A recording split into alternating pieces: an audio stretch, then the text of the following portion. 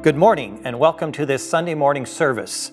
I trust that you will be encouraged and strengthened in your walk with God as we meet together this morning. Psalm 25 verses 1 through 6 says, "To you, O Lord, I lift up my soul. In you I trust, O my God. Do not let me be put to shame, nor let my enemies triumph over me. No one whose hope is in you will ever be put to shame, but they will be put to shame who are treacherous without excuse. Show me your ways, O Lord, teach me your paths.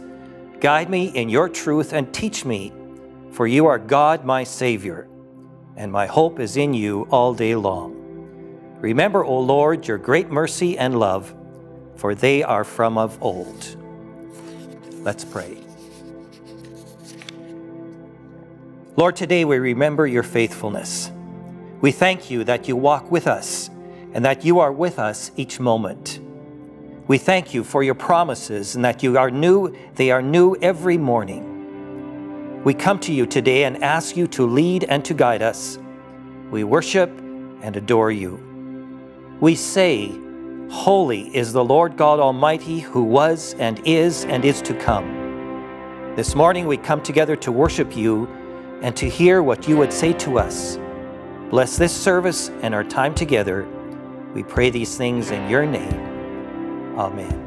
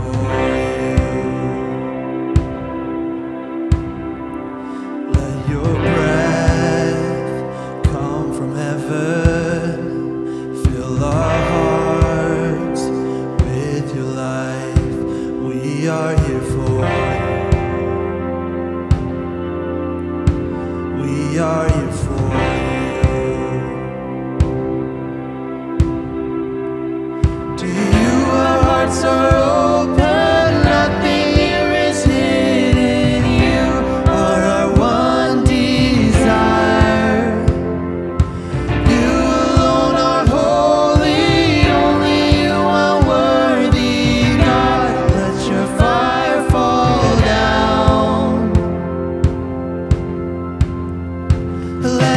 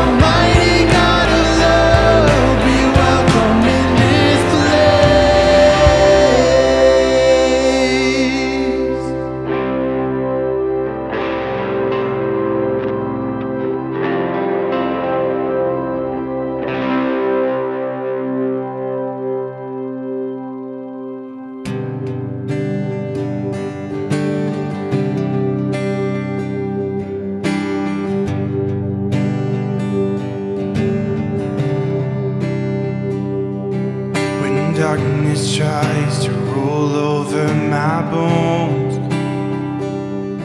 When sorrow comes to steal the joy I own, when brokenness and pain is all I know, I won't be shaken, I won't be shaken. My fear doesn't stand a chance when I stand in your love. My fear doesn't stand a chance when I stand in your love. My fear doesn't stand a chance when I stand in your love.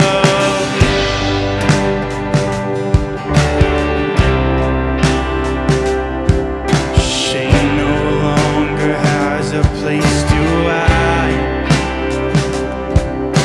I am not a captive to the past. I'm not afraid to leave my past behind. I won't be shaken. Oh, I won't be shaken.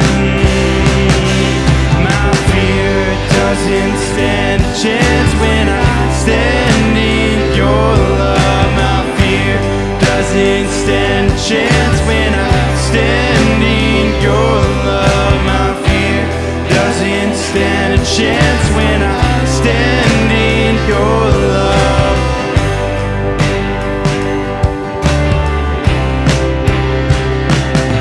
There's power that can break off every chain. There's power that can empty out a grave. There's resurrection power that can save. There's power in your name. Power in your name. There's power that can break off every chain. There's power that can empty out a grave. There's resurrection power that can save. There's power in your name. Power in your name. My fear doesn't stand a chance when I stand in your love. My fear doesn't stand a chance when I stand in your love. My fear doesn't stand a chance when I stand in your love. My fear doesn't stand a chance when I stand in your love. My fear doesn't stand a chance when I stand in your love. My fear doesn't stand a chance when I stand in your love.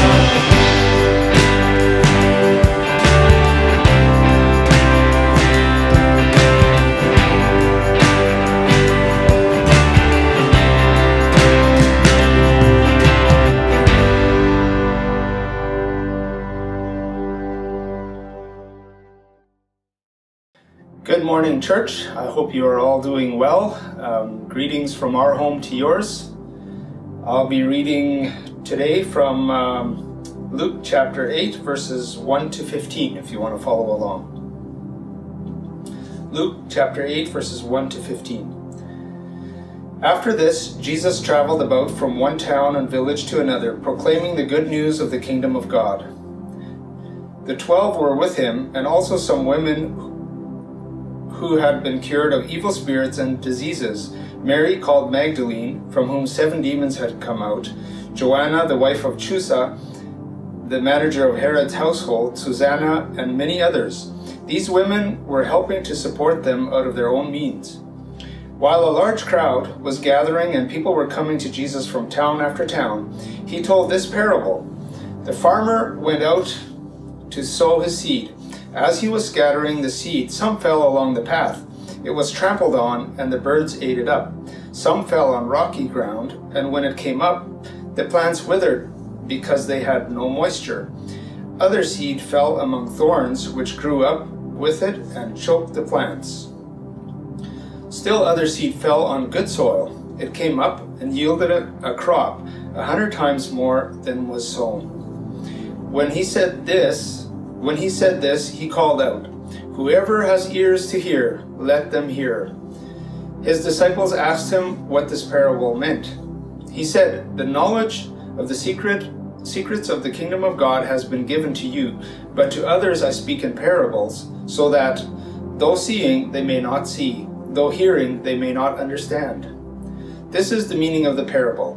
The seed is the word of God. Those along the path are the ones who hear, and then the devil comes and takes away the word from their hearts, so that they may not believe and be saved.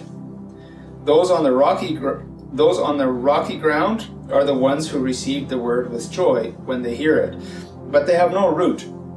They believe for a while, but in a time of testing they fall away. The seed that fell among thorns stands for those who hear, but as they go on their way, they are choked with life's worries, riches, and pleasures, and they do not mature. But the seed on good soil stands for those with a noble and good heart, who hear the word, retain it, and by persevering produce a crop. Good morning, church. It's been a while since I've seen most of you. Fortunately, the tech team has come up with a solution fitting for the times. I am here to invite each one of you to send in a short video saying hi to the church. You can include your families, your pets, or your favorite coffee cup. An email will be going out later this week with the details for how to share your video. In the meantime, stay safe, sane, and hydrated. I have several announcements that I would like to make this morning. The first one is this. Our deacons want to encourage people to reach out and call in prayer requests as they come up. There will be a rotation of the deacons available for people to call or to text their request for prayer after the Sunday morning service, as well as during the week. If people want to call or text another deacon couple, they are free to do that as well. This Sunday and during the week, Andy and Brenda Friesen are available. This afternoon, Pastor Darcy is inviting people to join him from 3 to 5 for a visit online. On Friday, you received a link to do this. This is open to everyone in the church. This is a way in which people can interact and visit with each other without being in the same place. We are starting a sermon series on parables from the Gospel of Luke. Jesus used parables or stories in his teaching, whether he was teaching his disciples or whether he was teaching other people. These stories or parables gave people much to reflect on. We are starting today with a parable of the sower and the seed. Let's pray.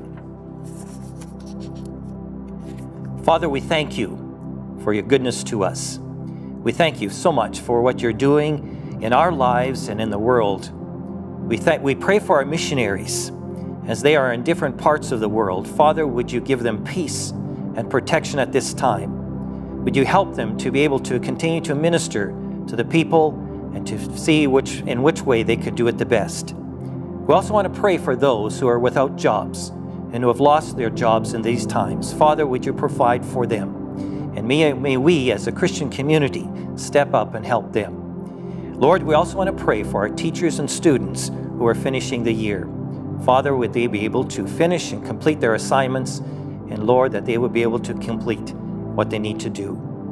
And then Lord, we also want to pray for the researchers who are looking for a vaccine for this pandemic. Father, would you give them much wisdom, and would you continue to lead and guide in that way as well. And then Lord, we also pray that this would be a time where we would all experience the fullness of Christ in a new way. And then Lord, we also thank you so much for the people and the opportunity that we do have to give. And Father, would you bless the gift and the giver. In your name we pray these things. Amen.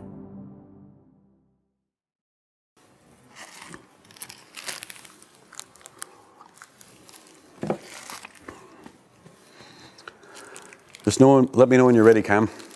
Yeah, I think we're pretty much good to go. Okay. Is that Good. override? Yes. You got to do what you got to do.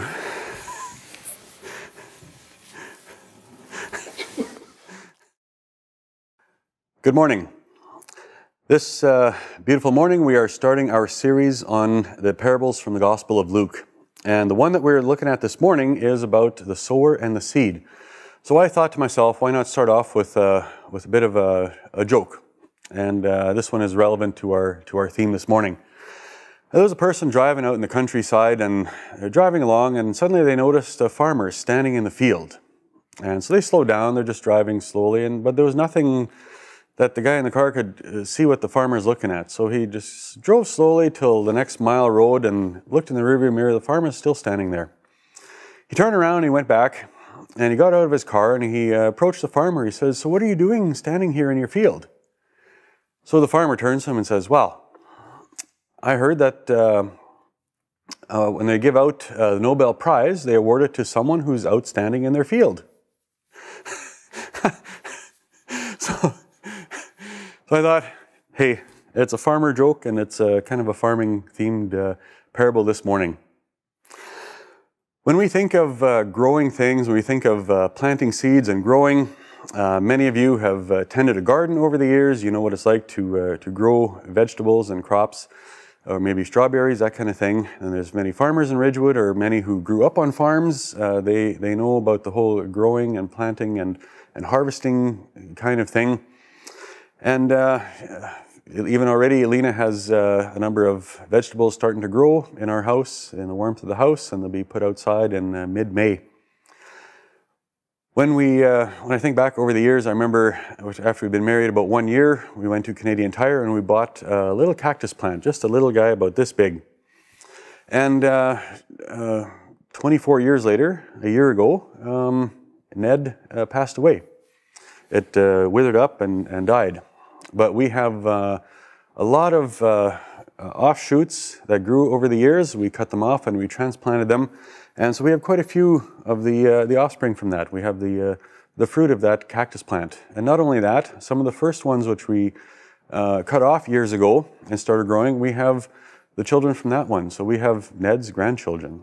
And it's kind of interesting. Maybe for those of you who have never taken care of plants at all, maybe have no interest in plants, maybe let's look at this from a sports analogy. And in tribute to our chair this morning, to Stan, we'll use the Blue Bombers as an example. You think of Blue Bomber fans or sports fans, they cheer for their team, they're very excited when they're doing well, they have great hopes and dreams for the team throughout the off-season. Then the team starts playing, and when the season starts, and there's some wins and there's some losses, maybe they're behind, maybe they're ahead for a while, maybe both throughout the whole season. Maybe there's a pulled hamstring and a torn ligament and a twisted ankle and those kind of things. There's a lot of hopes and dreams that they will do well. Then the end of the season and they're not in the playoffs, or they make the playoffs but don't make the Grey Cup. Or, like very recently, they win the Grey Cup. You know what? There's lots of cheering for those people that really enjoy that. But you know what? There's an interesting thing about all of this. Sports fans, when they're referring to their team, they say we. They don't say they say we. And you know what? There's personal investment in that. They care for their team, they're rooting for their team, they're involved emotionally and even financially if they're season ticket holders or if they go to games. They're very personally invested in how that team does. And I think that when we look at the introduction, which I sent out earlier this week to you, there are 2 points that I had in there. One is that parables reveal ourselves to us. It's like looking in a mirror. We see ourselves. And second of all, they also show us the heart of God.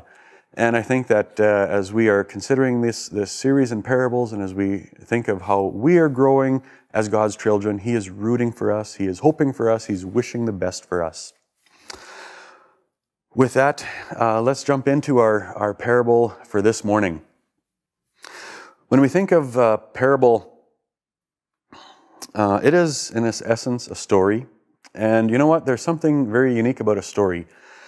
You may not remember a sermon from 10 years ago or 30 years ago or 2 years ago, but chances are you'll remember a story from that sermon. There's something about a story that sticks in the mind. It just grabs a hold of your mind and your heart, and you remember it. And Jesus, as the perfect storyteller, he knew exactly how to use that to make sure that the things which he wanted to share stayed with his people. When we think of our sermon this morning, the sower and the seed and the soil, first of all, let's look at the three components of this parable this morning. Those three. And there is the seed. That would be the Word of God. That is whatever we have in God's Word, His spoken Word, His written Word.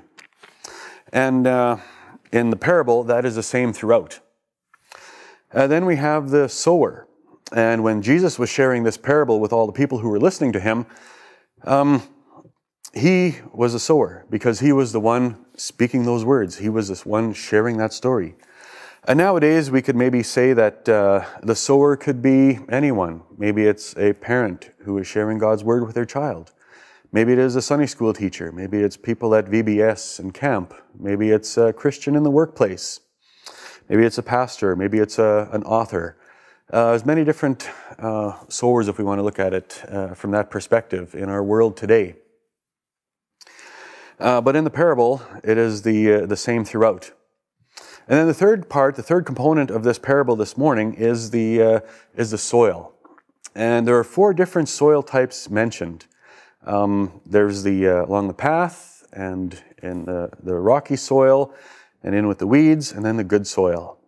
And that represents, we could say that represents the hearts that God's Word settles on. And it's how we as His people respond to His Word. As His Word is shared with us, as we hear it in our ears, we receive it in our minds, we process it, and it settles on our hearts.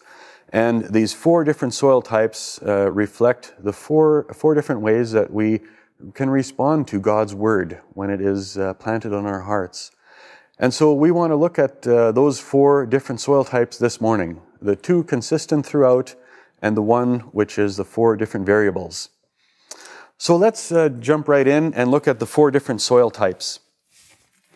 As we consider the first one, it landed along the path.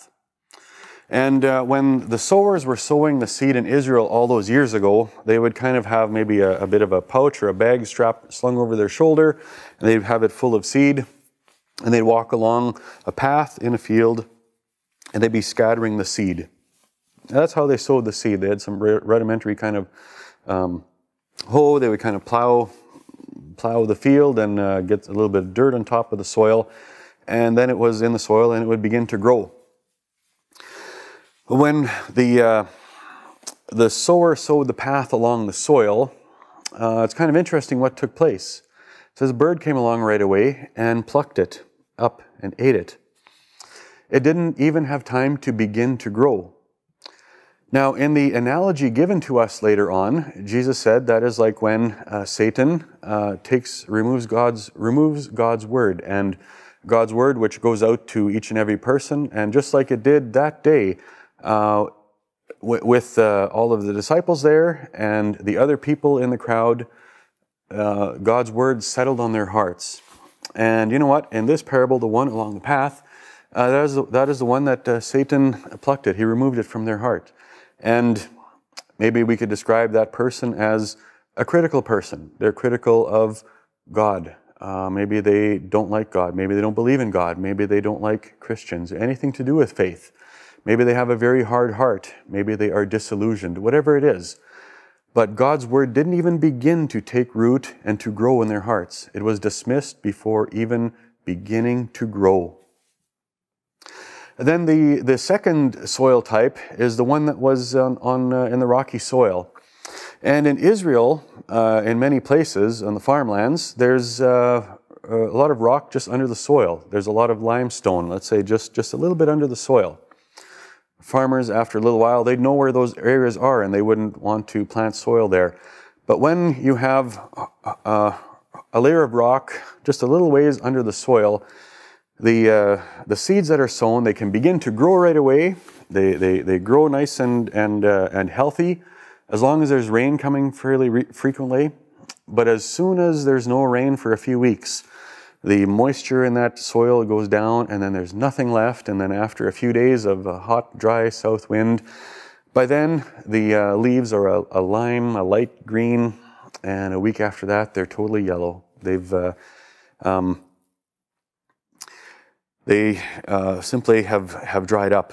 And Jesus compares that in this parable. He compares it to the one who is led away by temptation. And I see it kind of like this. You have a person who, younger person, they're in faith, they're growing, they're excited about their faith, and suddenly something else exciting comes along. They're led away by that temptation. And it doesn't specify the temptation, but it just says that they are led away by their temptations. And they did not reach maturity. They did not end up bearing fruit. The third soil type is the one amongst the weeds and the thorn bushes. And if you look at any thorn bushes in our area, you can see that there's no grass growing under it. There's hardly any grass. All of the leaves around the thorn bush, it keeps the sunlight from penetrating to the bottom. But when you have something which you want to plant, whether it's vegetables in the garden or a crop in the field, when you have that crop growing and it's surrounded by weeds, there's competition. There's competition for moisture and competition for nutrients, competition for sunlight. And you know what? The grain, it gets choked out by all of the weeds that are around it. Jesus says the same thing happens to this person in this certain soil type. He compares it with the worries, the troubles of this world. He talks about the different stresses that come along. And in our life today, in our world, there are so many. And currently there's the COVID-19, and maybe for others it's a family stress. Maybe it's children or parents, loved ones. Maybe it's work-related. Maybe it's family relationships. Maybe it's some mental illness, or maybe it's physical illness. Financial stress. There's many different kinds of worries and struggles that can come along and try and choke out a person's faith. It says that this person who was growing in this soil type, that the weeds choked it out, and sad to say, it also did not reach fruition, maturity. It did not grow and reproduce. However, now we come to the fourth soil type, and this is the one which we all hope we are, and we have great anticipations of being that one. And this is a soil type that it says that it bore 100 times what was planted. Now, you know what? It doesn't say just of those that grew, or if it says of everything. But you know what? All of the seeds which the sower had scattered, this fourth soil type made up for all of the four types together, because it was an abundant harvest and it was exciting. And this would kind of represent the person that is growing in their faith. God's word has taken root in their hearts and lives, and they are growing in their walk with the Lord. They have faced challenges and temptations to turn away the weight of responsibilities and problems and setbacks and heartache and the attack of Satan and whatever it is. But they have kept going. They have maintained their walk with the Lord, though not perfect, though several steps forward, sometimes some steps back. But overall, they've continued and they persevered. And they have reached this point of maturity in their walk with the Lord. And now they're bearing fruit. And it's so exciting to see that. This is the one where Jesus has some specific words about this person. He says that, verse 15 in Luke chapter 8, "But the seed on good soil stands for those with a noble and good heart." It's not often you hear that about having a noble and good heart. Who hear the word, they retain the word, and by persevering, they produce a crop. Those are three things which Jesus says about the ones and the certain soil type of the good soil. Now, there are 5 points which I'd like us to draw from this passage this morning. And the first one is seeking to understand and grow. Now, when Jesus gave this parable to the disciples and to many other people who were there, he shared that word with everyone. You know what? That same word, those same stories went out to everyone who were there. It's that one seed, the one variety, the one seed went out to everyone. And we could say that for the most part, no one really understood what he meant. Maybe many thought to themselves, there's something this person must be trying to say in this story. I wonder what it is. So many were curious, but you know what? Many maybe have dismissed it. Oh, I don't know what this Jesus is talking about. I don't know, this in frustration, in silliness, in whatever, in discouragement, many turned away. But you know what? The disciples, they pressed on. They kept going. They didn't understand, just the same as everyone else, but you know what?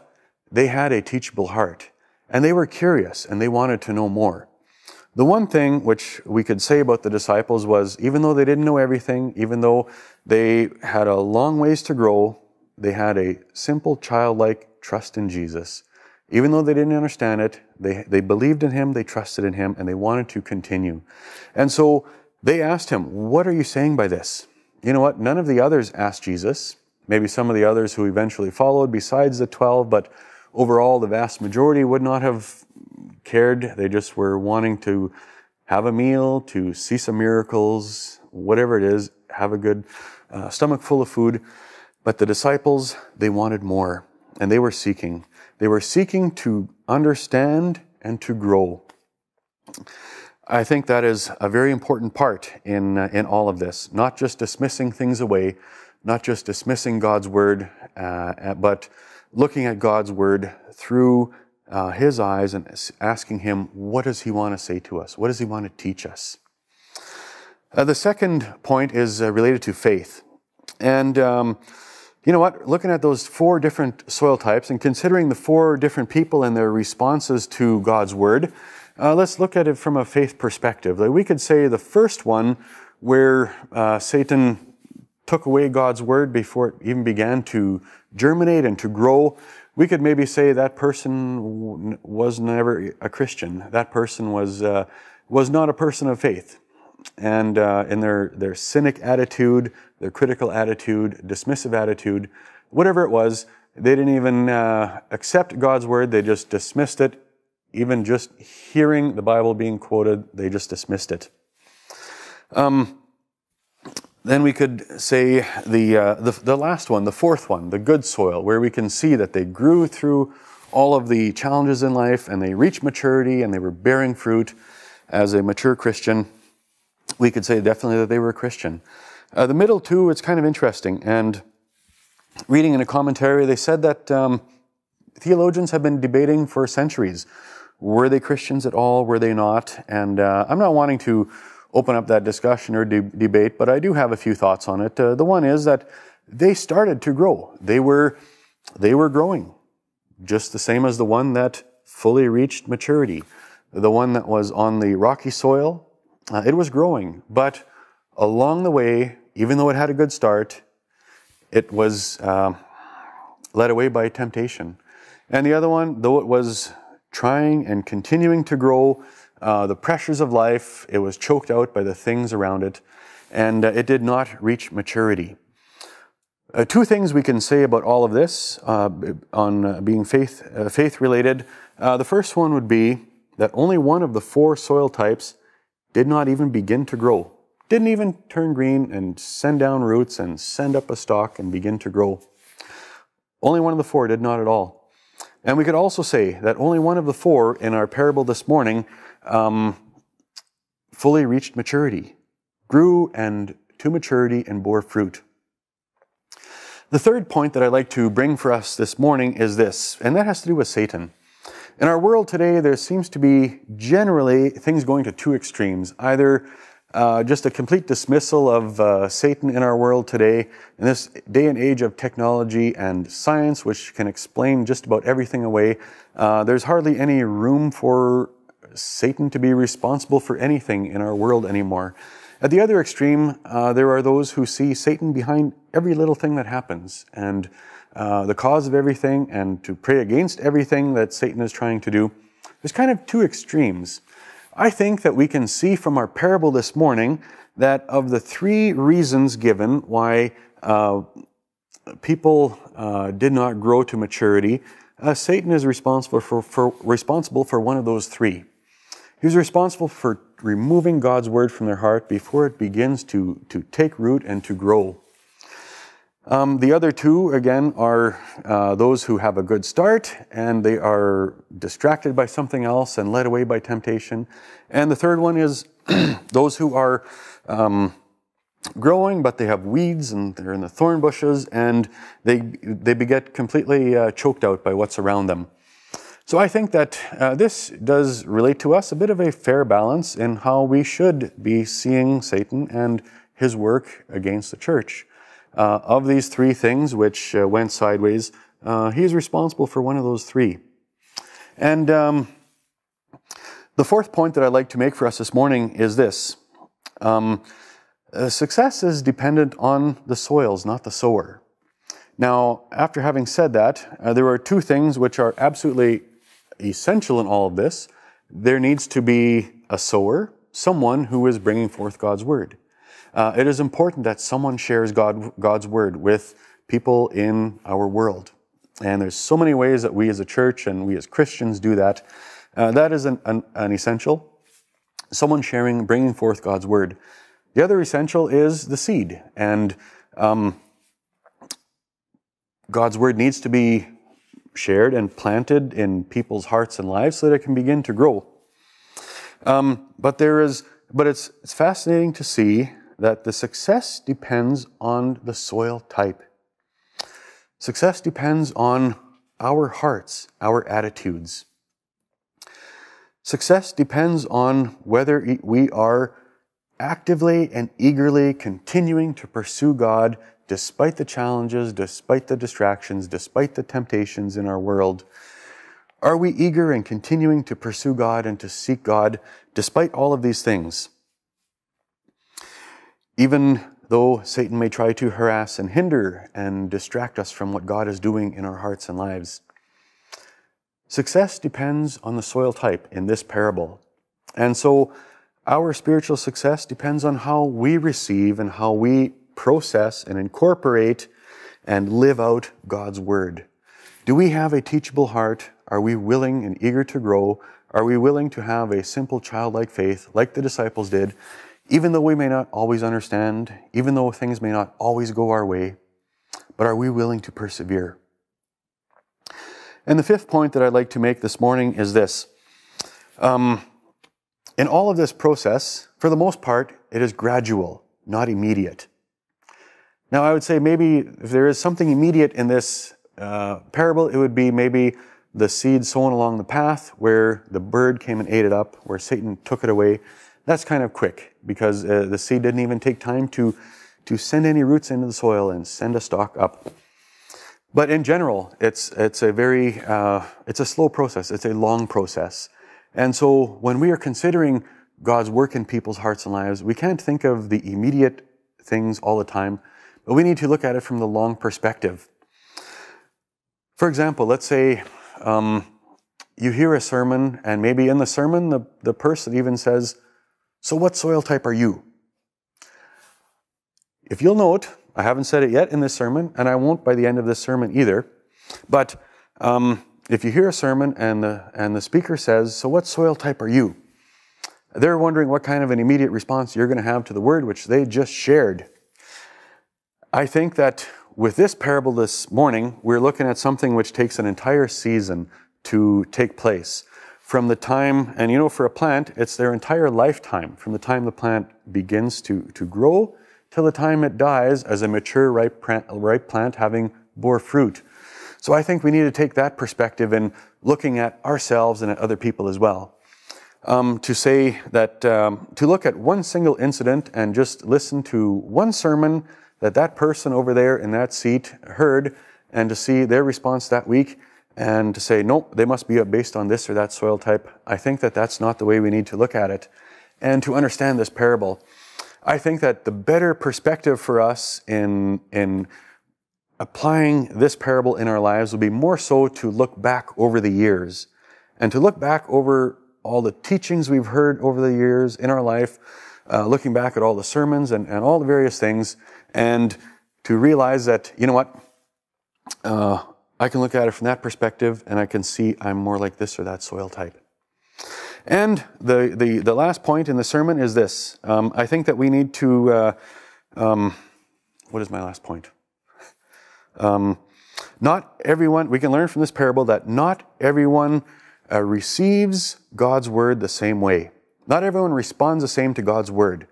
You know what? These 4 soil types, they responded differently to God's word. The people who were there with Jesus, listening to his parables, listening to his stories, many continued to follow him. Many went away, left discouraged, frustrated, whatever it was. People respond differently to God's word. And we can see that in this parable. We can also say that people respond differently also to the teachings of God's word. Some accept God's word from this kind of a perspective, and others would accept God's word maybe from that kind of a perspective. And I think that would be maybe why we have different denominations in our world today. I'd like to start the conclusion with a passage of Scripture found in Colossians 1, verse 6. There Paul says, "In the same way the gospel is bearing fruit and growing throughout the whole world, just as it has been doing among you since the day you heard it and truly understood God's grace." Later on in Colossians, Paul also says in 3 verse 16, "Let the message of Christ dwell among you richly as you teach and admonish one another with all wisdom through psalms, hymns, and songs from the Spirit, singing to God with gratitude in your hearts." I think that when we think in conclusion of our sermon this morning, there are 2 thoughts that I think we can draw from this. The first one is that like I mentioned at the start, we can look at this parable and see ourselves in it. We can see ourselves. It is a reflection of us. And like I mentioned at the beginning about cheering on the bombers or hoping that the crops will grow well, the vegetables in the garden, whatever it is, there is much, we can see God's heart in all of this. He cares for and wants what's best for us as his children. He wants us to grow and to thrive spiritually and to grow to maturity and bear much fruit. And so we can see God's heart in this. We can see ourselves. We can know where we're at. And I think that the second point is at a very good juncture in our church family right now. We just finished a series on prayer, Lord, Teach Us to Pray. And now we have this parable on 4 soil types. I think that there's a very, very wonderful application that we can make from this parable this morning as we think and look ahead to our world around us and to our loved ones. There are 3 very specific things, 4 things, I guess if we include the last one, but 3 things that we can pray for loved ones, for children, from this parable. Maybe it's children in our Sunday school ministry, at camp, at VBS, our loved ones who are growing in their walk with the Lord. And it doesn't matter if you're 7 or 87, we're all growing in our spiritual journey in our lives.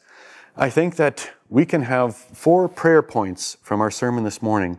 We can pray for all of these learning and growing in their walk with the Lord, that Satan will not remove God's word from their heart, but that it will grow and bear fruit.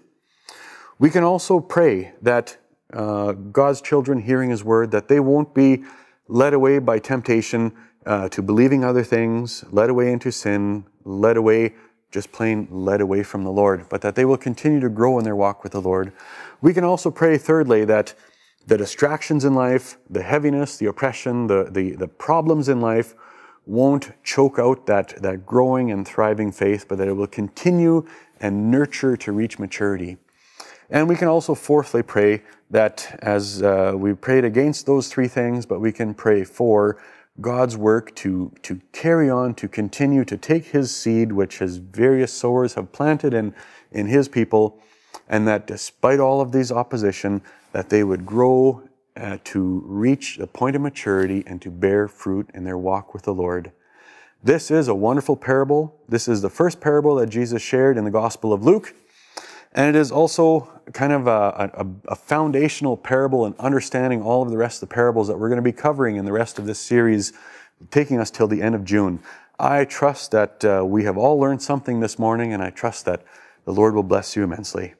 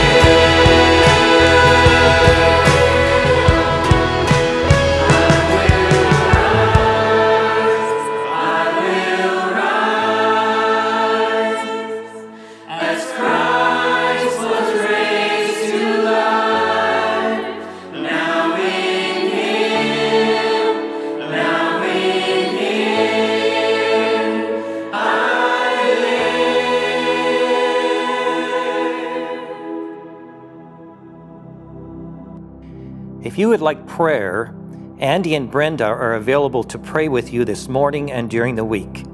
Please call them or text them. You will find this information in our church directory. I will close with a benediction. The Lord bless you and keep you. The Lord make his face to shine upon you and be gracious to you. The Lord turn his face towards you and give you peace. Amen.